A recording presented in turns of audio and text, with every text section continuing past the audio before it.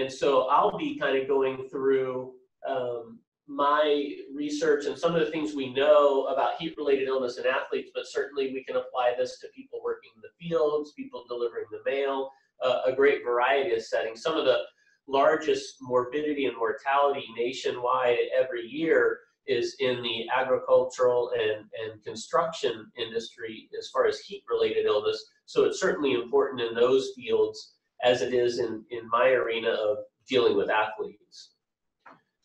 And so, if I can get the slides to advance. Yeah, and so just to kind of tell you what I'm going to tell you, some of the things we know. Sandra Fowlkes-Godak is an athletic trainer, PhD, up in Philadelphia, Westchester University, I believe, and she's done a lot of work with professional athletes and has shown us that athletes exercising in the heat lose a tremendous amount of fluids and lose a tremendous amount of electrolytes in certain settings, and that has to be compensated for. And certainly this applies to workers in the field, workers in construction, those kinds of things. It seems that some people are more predisposed to muscle cramping and some of the more mild heat-related illness, probably related to their overall sweat rate, but also their sweat sodium concentration. And so people that tend to cramp a lot, limiting their productivity, tend to lose more salt than non-crampers. And this is from some of the work done by Dr. Eichner out at University of Oklahoma. And then things that we do to sort of mitigate that effect can have results. And so when we modify practice schedules, uniforms, hydration protocols, athlete monitoring, emergency response systems, those have an effect on athlete performance, athlete safety, and certainly this can be applied obviously to things we do in whatever field we're operating in. And yeah, there we go. And so one of the problems is hypohydration.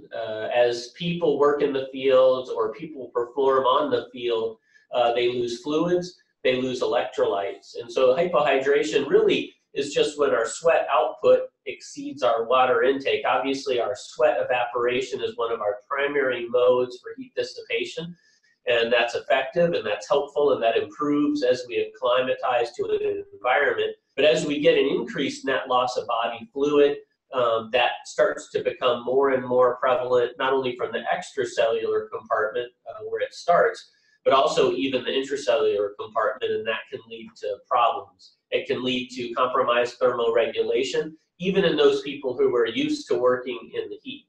And as we get greater and greater degrees of dehydration, we get increased losses from that intracellular compartment, which can lead to more metabolic challenges. We see this in my world with exercise and heat, but you can also see it with febrile illness. You can see it with gastrointestinal disorders. And ultimately, this can happen primarily from evaporation, but also from illness, nausea, vomiting, diarrhea, normal urinary losses, normal sputum losses, and then just kind of through the body insensible losses, somewhat through evaporation in the pulmonary tree. And as we exercise, we obviously generate metabolic heat. And this is true of a worker in the field. This is true of an athlete working out and performing.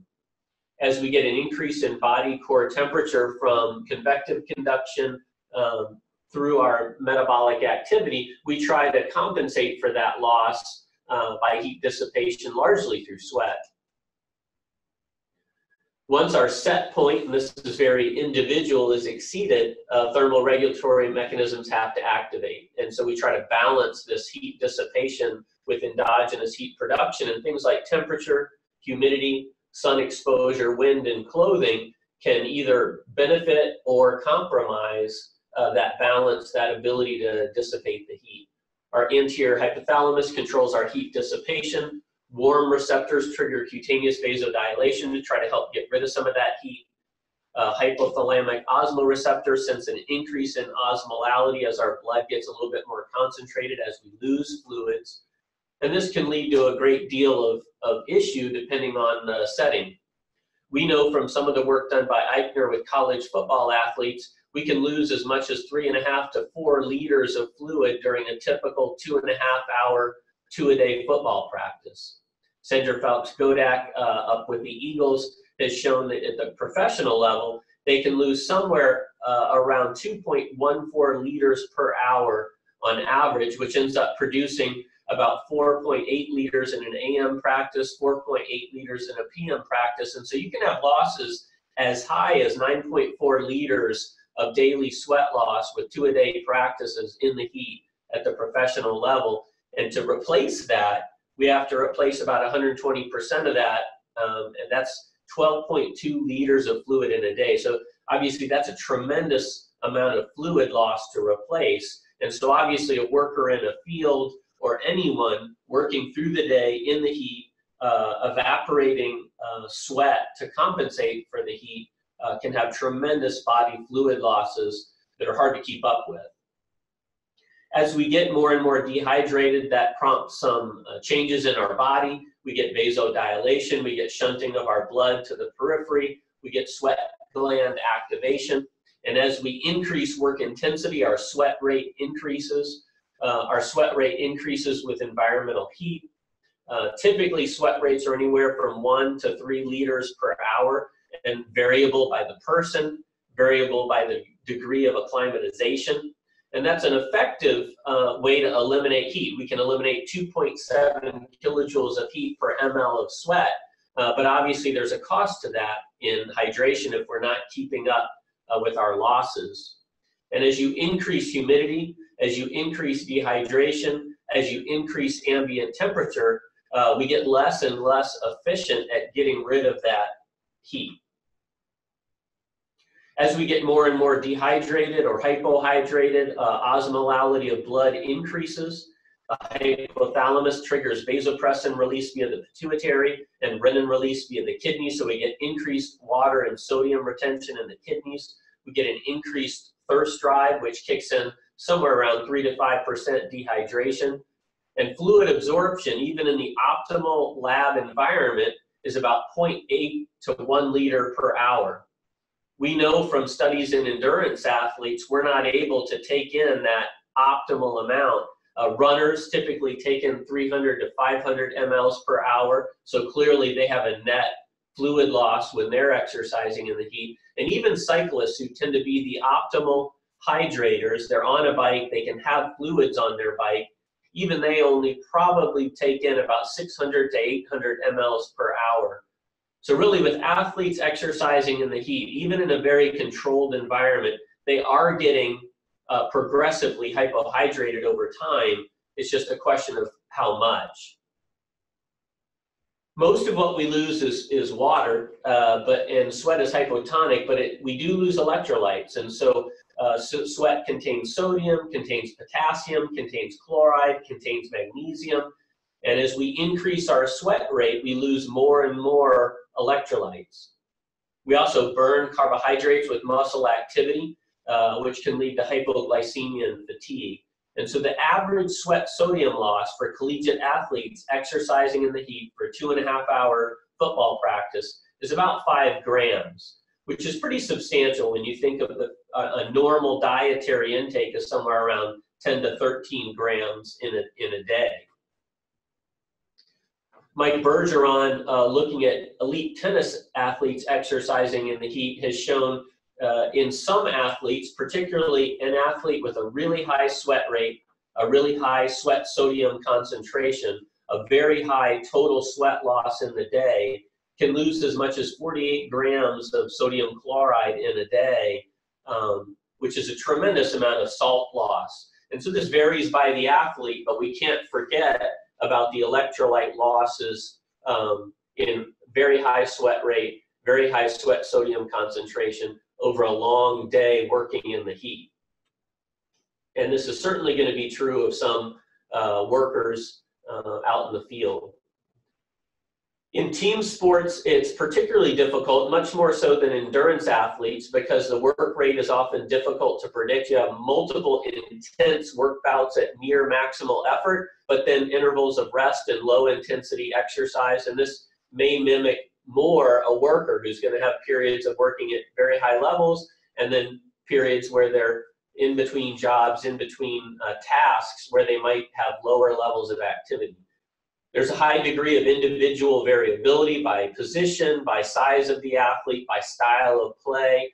There's great deal of sport variability in protective gear, in uniforms, in season, indoor, outdoor athletes. I never thought heat would be a big problem for ice hockey, where you have athletes exercising on a huge sheet of frozen water, but hockey goalies lose a tremendous amount of sweat wearing about 80 pounds of gear. And so obviously our protective environment, our protective uniform, can significantly influence the impact of heat on our bodies. There's a significant loss of body water when participating, and obviously with team sports, as with working in the field, psychomotor demands play a significant role, and progressive dehydration and early heat-related illness can certainly affect that performance.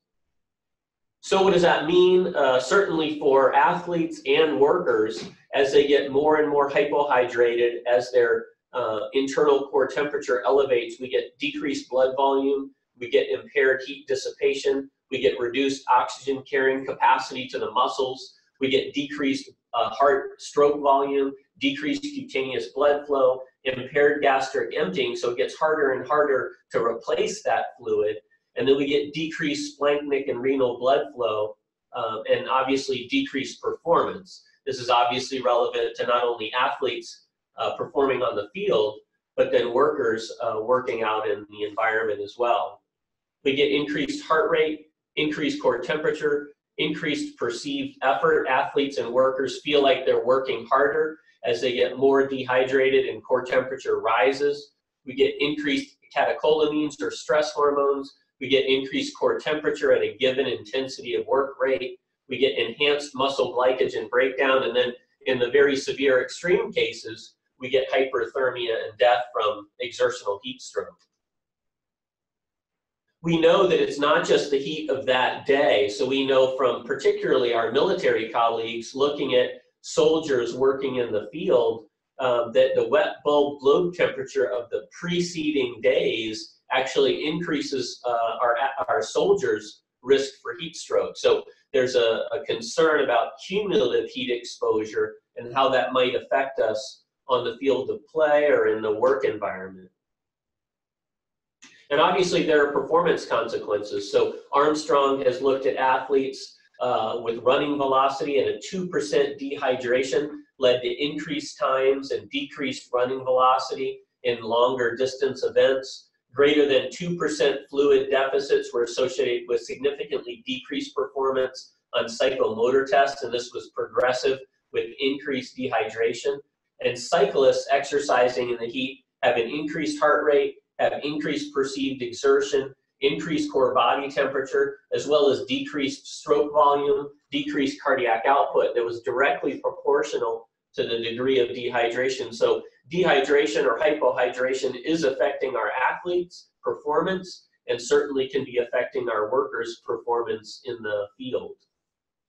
A 1.8% body mass fluid deficit significantly impaired performance in high-intensity exercise, and 2% fluid deficits had a trend towards decrease in free throw accuracy and 30-second jump testing. And so again, dehydration, hypohydration, increased core temperature can affect our performance at fine motor tasks and certainly out in the field. What we see in athletes and what we see in workers are clinical syndromes. And so heat illness can present with very mild things like heat cramps, heat syncope, or just passing out in the heat, heat exhaustion, you know, that fatigue level when working in the heat where you just feel like you can't go on anymore. And then the most significant being exertional heat stroke, which we'll talk about a little bit, and also hyponatremia. So if you're exercising out in the field for a long period of time and you're replacing that sweat with just free water, you're eventually going to deplete your serum sodium, become hyponatremic, and in the most severe cases can collapse and have seizures. And so we want to be careful about what we're replacing those losses with. If we're exerting ourselves over long periods of time, we want to replace with not only water, but an electrolyte beverage, say a carbohydrate electrolyte beverage that has some salt, has some potassium, has some magnesium. This is what it looks like when our offensive linemen are exercising in the heat. And so you can see this linear core temperature rise as athletes start practice and start to increase their core temperature. This red line is significant because it's right around 103 degrees. Now, these are totally asymptomatic athletes exercising in the heat. Remember, 104.9 is that sort of arbitrary cutoff for heat stroke. These athletes are asymptomatic, but they're getting up over 103 at peak exertion, and then they take a break and their core temperature comes down, and then they start exerting themselves again, and they get this linear rise again with core temperature going up over 103 degrees. So this is happening out in the field daily without us knowing, and we have to be really cautious to watch these athletes and workers exerting themselves at high levels in the heat for incompensable heat stress, where their bodies are just no longer properly dissipating heat. We know from two-a-day football practices that in our athletes exercising in the morning, their slope of core temperature rise is a bit sharper in the morning, where they're typically wearing full pads and exerting at very high levels. And in the afternoon, they're starting with a higher core temperature, probably from built-up heat stress. But the afternoon practice was often a little bit less intense with less full gear, and so their slope of core temperature rise was a little bit less steep, probably due to the exertion and less pads, less protective gear, allowing them to dissipate heat a little bit better. We know that when we look at our different athletes, linemen and non-linemen have a little bit different work rate. They have a little bit different hydration status, but overall, they had a fairly similar work output. So our non-linemen, our receivers, our defensive backs, they're covering more ground, but they're not doing quite the static load that our linemen are doing. So overall, when you look at GPS data, when you look at work rate, their work rates were fairly similar. When we put athletes in the heat lab and have them exercise, these blue dots are their heart rate. This red line is their core temperature. And again, you see athletes exercising that are fairly asymptomatic. They feel like they're doing well, but their core temperature spiking up over 103. And so again, this is happening in the field. This was under conditions that are supposed to reflect kind of normal Florida environment with high heat and high humidity, exercising, and again, their core temperature getting up over that 103 threshold, even with asymptomatic status. This is a soccer athlete, so it's not just with football athletes. This is a soccer athlete, and again, the blue dots are heart rate with frequent monitoring, basically continuous monitoring, and the red line is core temperature. And again, the soccer athlete who's wearing a lot less gear is getting up over 101 core temperature with exertion in the heat. And this was surprising to me because, again, when you look at the athletes that were exercising in the heat, there were athletes that I would expect to get into trouble and athletes I wouldn't. This was actually a soccer goalie. And so what I didn't realize is in practice, a soccer goalie is taking repetitive shots, high intensity activity during certain times of practice. And that soccer goalie not only broke my device from diving for balls, but also got a significant elevation in core temperature over time from high intensity exercise that I thought soccer goalies just stood around during practice, but apparently they're pretty active. When we look at our positions, it varies on their overall core temperature. And so offensive linemen get hotter than offensive backs, like running backs and quarterbacks, both AM practice and PM practice. Offensive linemen get hotter than defensive linemen in AM practice and PM practice. Defensive linemen get hotter than defensive backs and wide receivers. And offensive backs get hotter than defensive backs and wide receivers. And these were statistically significant through multiple practices. And so there are athletes in a football team that we particularly have to be concerned about, primarily offensive linemen and defensive linemen. And when you look at a lot of the more recent high-profile heat stroke deaths of football athletes, it's typically early summer conditioning, it's typically our offensive linemen, defensive linemen that are at highest risk of those really dangerous elevations in core temperature. We also know, again, that when we measure symptoms, and we developed an inventory called the Heat Stress Index, or Heat Illness Symptom Index, where we'll give out to our players to assess their overall symptomatology after practice. We can't always monitor all athletes' core temperature just because of cost, but we can certainly monitor symptoms. And when we monitor symptoms, their heat stress index from that day certainly predicts how hot they're going to be. And their heat stress symptom index from the day prior also seems to predict core temperature elevation. So be careful to monitor your workers, your employees exercising in the heat for symptomatology, because as their symptoms get higher, their risk of core temperature elevations to the dangerous level are going to get higher. We also know that self-generated air velocity affects cooling, and so those wide receivers and defensive backs are lighter, they're covering more ground, and it seems that as they run and generate their own wind velocity from running, they dissipate heat better. And certainly linemen are not as able to do that, as they're not covering as much ground, they're not generating as much self-generated air velocity to help them dissipate the heat. And again, this may have significant implications in workers in the field. If they don't have access to self-generated air velocity, they're not going to have as much ability to dissipate that heat. And particularly if wind levels are low, that may impact their ability to dissipate heat. And so what do we do about it? How do we try to mitigate these effects? Well, we've looked at a few things trying to limit the core temperature elevations in our athletes, and some are successful and some not so. We took 21 defensive Division I football offensive linemen. We monitored their core temperature via ingestible thermistors, and we gave them a traditional break where they just rested in the shade and drank fluids versus putting them in a cold chamber that was somewhere around 40 to 50 degrees and initially 0% humidity, to try to cool them in the middle of practice to see what effect that would have on their overall core temperature. And then we measured their symptoms by heat illness symptom questionnaire to look for subjective symptoms. We had lots of willing participants. When you tell football offensive linemen that they get to take a break in the middle of practice and sit down in a cold chamber, they were very willing to participate.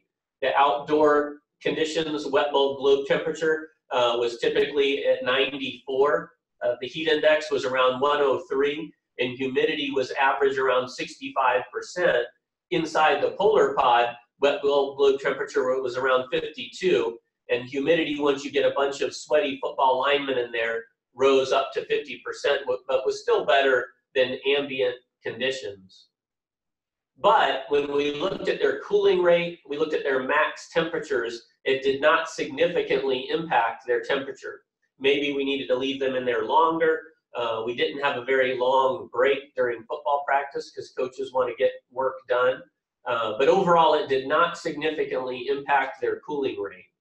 Subjectively, though, overall, they felt a little bit better. Some subjective sort of qualitative feedback was athletes felt refreshed. They felt improved energy. This has not been scientifically confirmed. One athlete said he died and the polar pod brought him back to life. I'm pretty sure that was not true. Somebody asked a question, what is wet bulb globe temperature? Wet bulb globe temperature is a way to measure the overall heat stress of an environment. It's pretty much the standard used in scientific studies. It's been shown to be somewhat reflected in the more commonly used heat index, which is what we mostly use when we're talking about environmental conditions to the public. But wet bulb globe temperature takes into effect the radiant heat from the environment, the effect of humidity, the effect of wind, and the overall heat stress impact from the environment. And so ideally in scientific studies, we'd be talking about wet bulb globe temperature, and you can measure that with a pretty easy device on the field through a work day. But you can also talk about heat index, which is easier to obtain from weather data. So thanks for that question. Heat sports medicine, soccer, heat physiology study. So after we did this study with football athletes, we wanted to see if in a soccer athlete who's wearing less gear, does she have an easier time compensating for the heat? So with our women's soccer team, we did a similar study to what we did with the offensive linemen. We took 12 Division I female soccer athletes. They were randomized to either a regular shade, taking in fluids break during the middle of soccer practice, or placed in the polar pod cold trailer. Their environmental conditions were recorded. Their core temperature was monitored via these ingestible thermistors, and then heart rates were monitored using wearable sensors. Percent loss of body weight and urine-specific gravity were measured, and then repeated measures were assessed over time. And the question was just raised about, do men and women respond to the heat the same way? And the answer is really no. Again, the research continues to go on about the total implications to that. But, you know, generally, within men and women, individuals respond differently to the heat based on what your sweat rate is. So women tend to sweat less than men. An average male sweat rate working in the heat is about 1.5 liters per hour. Women tend to sweat about 1 liter per hour on average, and their acclimatization status can affect it. So no, men and women don't respond to the heat exactly the same. Mean wet bulb globe temperature was similar across days, and the percent of time in various aerobic exercise zones was pretty similar. And ultimately, we showed fairly similar results. Our female athletes overall, that polar pod cooling chamber did not significantly impact their max temperature or their cooling rate. But subjectively, the athletes liked being in that cold chamber, as you would expect. Also looking at hydration, and so various studies have looked at the impact of hydration on core temperature. And one of our studies we did with 21 Division I football players, overall, some of the biggest predictors of core temperature were really just their intensity, how hard they were working out. And in that particular study, their hydration practices did not particularly predict their max temperature or their average temperature. A question was asked about how these core temperature thermistors work, and it's basically technology that was developed by Johns Hopkins for NASA, and it's a pill about the size of a large multivitamin. You take it about 3 to 4 hours before practice, and it passes into your small intestine, and then with an external device, you can measure core temperature. You just walk up to them with a device that is about the size of a large calculator. You put in a number that you've assigned to that athlete, and then you can measure their core temperature at any point during practice. If you have a lot of these devices, you can actually strap the device to them and measure continuously. Or when we're measuring 75 athletes during the practice, we just walk around with one of these devices. We punch in their jersey number that we've assigned to correspond to the pill that they took, and you can measure their core temperature as they go through drills. So it's just a way to wirelessly measure core temperature. So thanks for that question. We also looked at sweat rate, and so offensive linemen have a harder time dissipating heat. We know that. One of the reasons for that may be their local sweat rate. So they tend to sweat more on their upper body. Sometimes that sweat is so concentrated that they can't really evaporate it well, and so they're challenged in their heat dissipation. We know that most of us get most of our heat dissipation when working out in the heat by sweating. And if you get so densely saturated with sweat on your upper body, it can actually compromise how well you dissipate that heat. And that's one of the issues challenging our large offensive linemen with properly dissipating heat. And so with our workers in the field or our athletes, we can monitor athletes for problems. We can certainly monitor it for predisposing illness. In one study in people that were hit with heat stroke, one of the biggest predictors was a respiratory or GI illness the week prior to their episode of heat stroke. So anytime we get sick, our risk of heat stroke is higher, even as we're recovering from that illness. Certainly monitoring environmental conditions, you can use heat index, or ideally you can use wet bulb globe temperature to measure the impact of the environmental conditions on the athlete or worker. People monitoring our athletes or our workers for struggling are critical. In my environment, it's our athletic trainers that are on the sidelines watching athletes for problems. In the work environment, it might be a supervisor. Be conscious of excessive work at any given position. And so whether it's in the field or on the athletic field, be very careful about excessive repetitions of any work rate. When our freshman football players first show up during summer conditioning, if there's a small amount of athletes exercising at a very high level, that's going to be a high-risk environment. We need to watch those athletes even more closely. Be watchful for mild or more severe heat illness. Be careful for core temperature, heart rate monitoring, which again, we can do in certain settings. Watch for heat illness symptom index or some way that you watch your athletes. Weight changes post-practice. Be careful about weight changes. You can weigh your workers or your athletes before they practice, weigh them after practice, and that gives them a pretty good gauge of their fluid losses. So train your athletes or your workers to properly replace their hydration over time. And again, replacing fluid electrolyte losses, either oral or in severe cases, IV, is critical, especially oral hydration. Most studies say in most environments we can keep up with our losses enough to prevent illness by oral hydration, but we have to be really consistent with doing that. And then obviously immediate cooling for even mild heat-related illness. Certainly the treatment for exertional heat stroke is immediate cooling in an ice bath, whether ideally you could do that in a tub filled mostly with ice and a little bit of water, and immediately cool them. That's almost like an AED for heat stroke.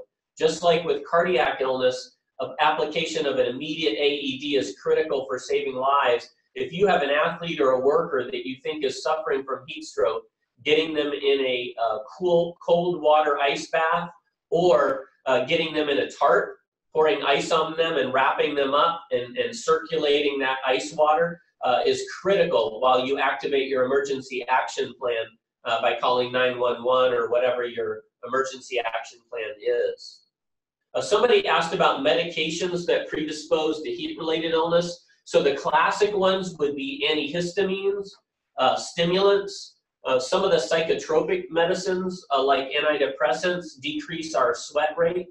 So those would be critical. Some high blood pressure medicines. The biggest one would be a diuretic that increases fluid loss. That can influence our risk of heat-related illness. So classically, stimulants, antihistamines, blood pressure medicines, antidepressants would be big ones.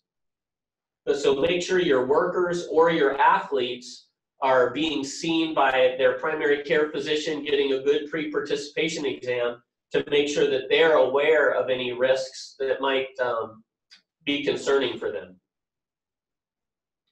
Emergency treatment needs to be on a high priority. Obviously, most of us are not going to face a heat stroke episode. But if you are in a position where you have workers exerting themselves in the heat, you have to have the ability to emergently cool them.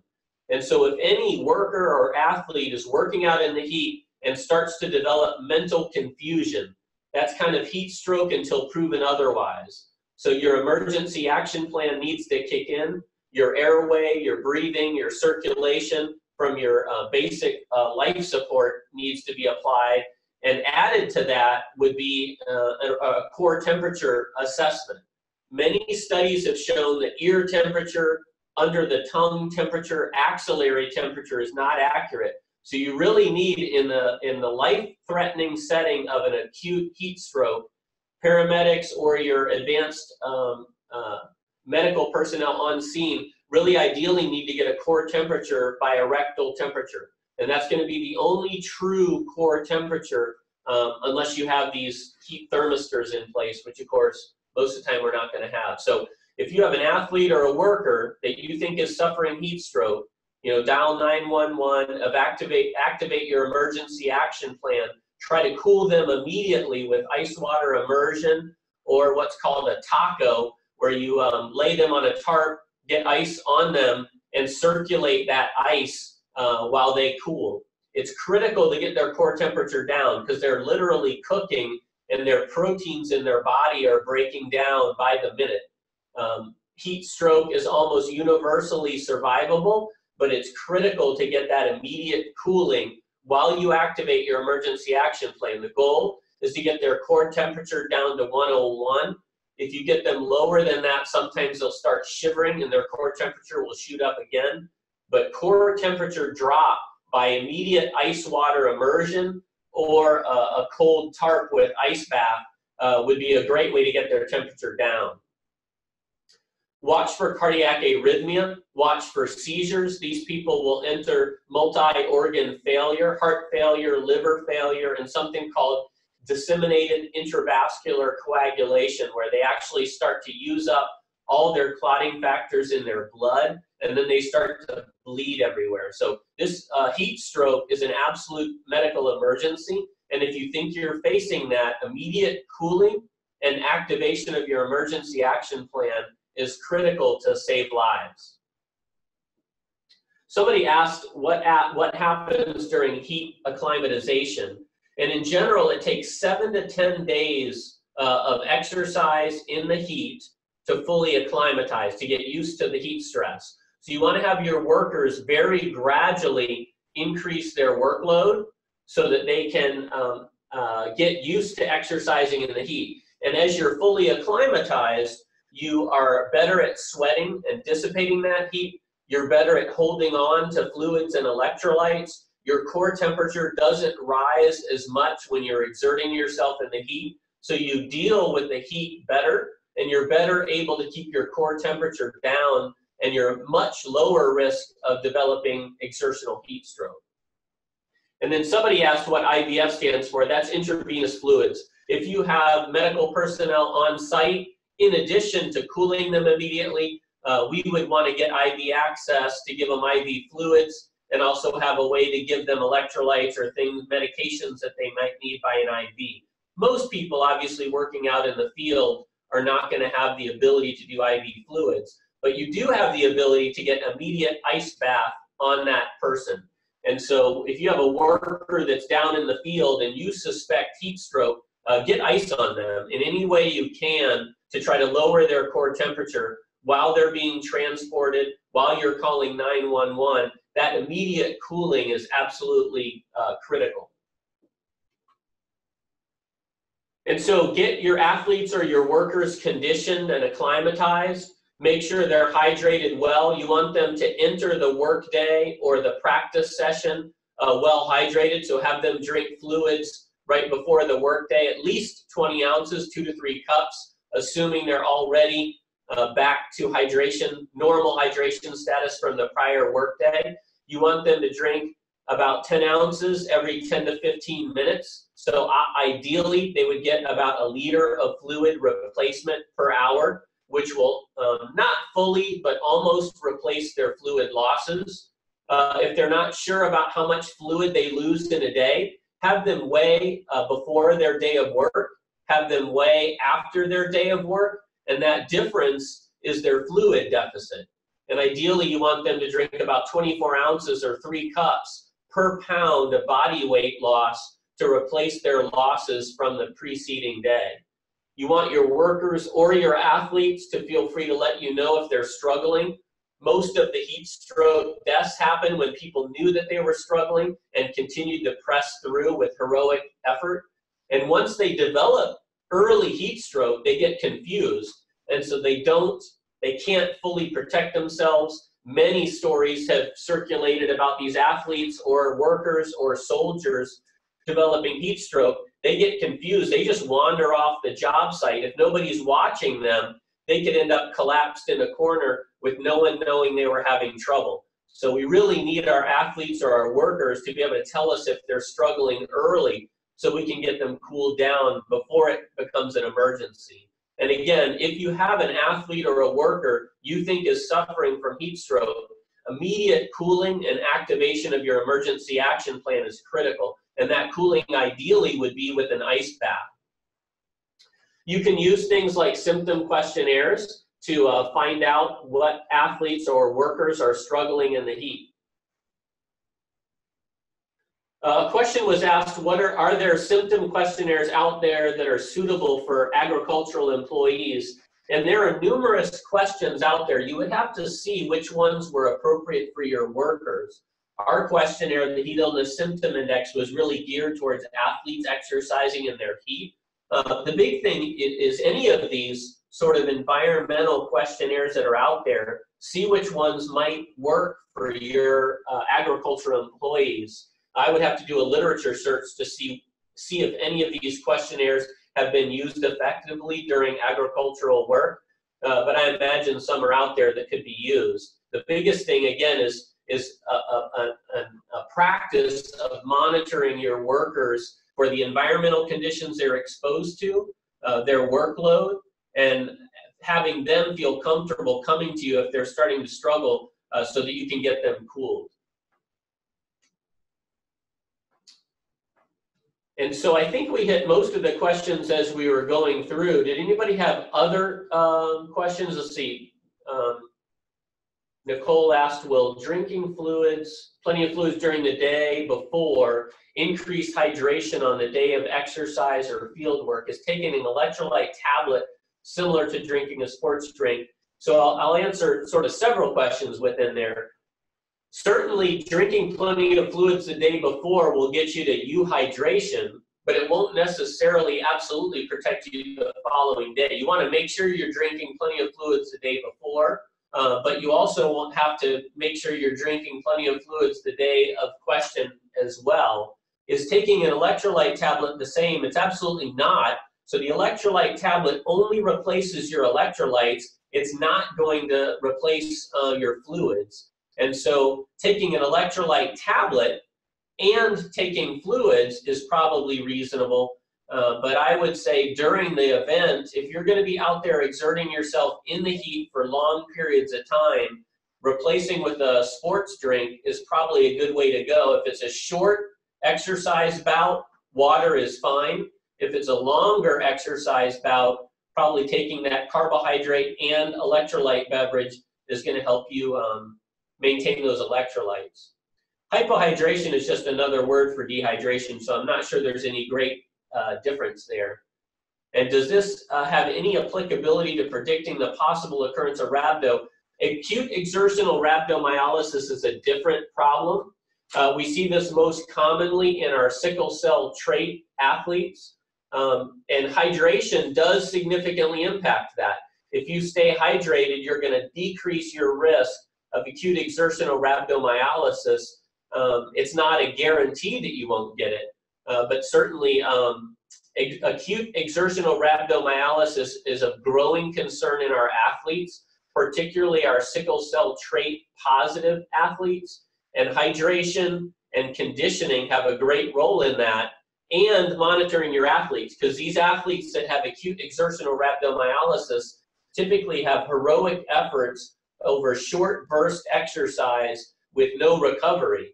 And if they can tell their athletic trainer, their strength and conditioning coach that they're starting to struggle, they will save their own life. And so certainly symptom monitoring becomes really important in acute exertional rhabdomyolysis, but that's a different problem than exertional heat illness.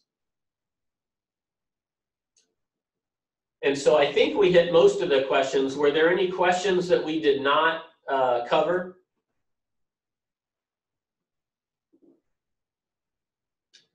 And Philip, I don't know if you need to chime in as far as moderating. I think we've covered most of the questions that popped up from the chat board. Yes, yeah, thank you, Dr. Corris. Yeah, if there are any other questions that are coming in over the next 10 minutes or so, feel free to type those in. I think there was one question. I apologize if you did address this. Someone asked about what to do when uniforms and clothing becomes saturated with water. You said that could be a, maybe I'll just read the question, but what is the most optimal approach to cooling, wiping sweat off, or leaving it there? So the optimal approach to cooling is going to be wiping it off if the skin is super saturated. Generally your body is excellent at dissipating heat, and the primary method for dissipating that heat is sweat. And so as that sweat super saturates, or if the uniform gets super saturated, that's going to be a barrier to heat dissipation. So we'll coach up our athletes, and not all of them listen. You can see in this picture, this athlete has a cotton shirt underneath their jersey. That's a big barrier to heat dissipation. And so we actually made that a rule shortly after this, that they cannot wear cotton shirts underneath their jersey. Things that you do with your uniform, things that your workers do with their uniform can significantly impact their ability to dissipate heat. Some workers have to work in a chemical protective suit. That's a tremendous barrier to heat dissipation. And so that athlete or that worker is going to be able to work for shorter periods, and they're going to need greater recovery periods with removal of that protective gear. Thank you. Yeah, I think that was all the questions that I had seen come in. So at this time, unless there are any other questions that come in over the next couple minutes, let me just briefly put up the schedule for the webinars that we have throughout the remaining year. The next one, we have Dr. Lisa Lundy from here at the University of Florida. She'll be talking about delivering agricultural health and safety research to stakeholders, best practices and theoretical foundations.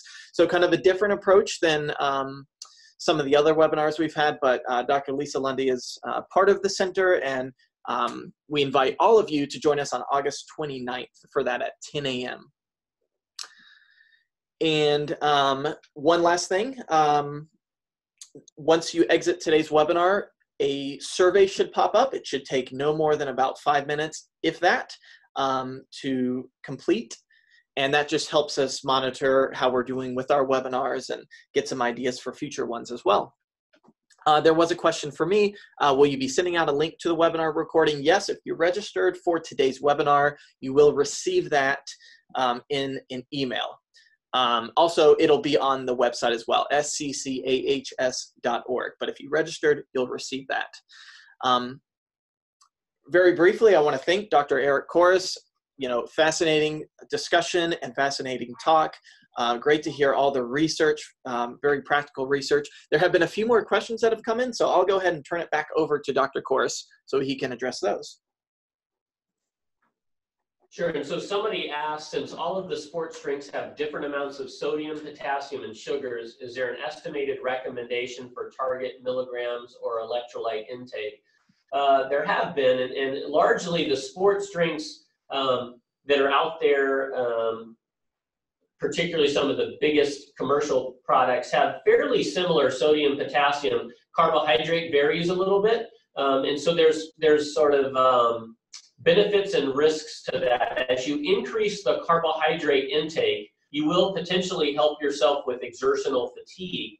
Ideally, the goal is taking about 60 grams of carbohydrate in an hour to help try to protect yourself from the fatigue. If you take in too much, you will decrease your gastric emptying. So as your carbohydrate intake increases, your gastric emptying decreases. And so it's kind of you have to find that sweet spot of enough carbohydrate to help you prevent fatigue, but not too much. So in general, the commercially available sports electrolyte beverages out there are fairly comparable, with some having more carbohydrate than another. And I would say have the worker or the athlete find what works best for them.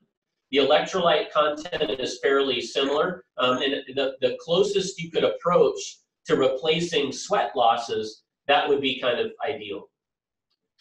Let's see, if sports drinks are not available, can milk or coconut water provide proper electrolyte replenishment? So there's nothing magical about sports drinks. You can get your electrolytes from a great deal of other areas. Coconut water, I would have to look at the content, I don't think that's going to have enough of the electrolytes to substitute for a sports drink. Actually, chocolate milk is a great recovery beverage from exercise in the heat. Not sure people can really keep milk good in a day of working in the heat, but milk is not a bad recovery beverage because it has protein, because it has sodium, because it has electrolytes, and it has some carbohydrates. So that's actually an excellent recovery beverage. And then I think there was another question up here. Oh, not a question. Yeah. Yeah, and so when you talk about Gatorade, Gatorade is a good electrolyte beverage, as are some of the other sort of commercially available ones. And that was really constituted to try to be a good tasting version of liquid sweat. And so, you know, the proper amount of sodium, potassium, electrolyte have been measured into most of those commercially available electrolyte beverages. Gatorade would be one of them.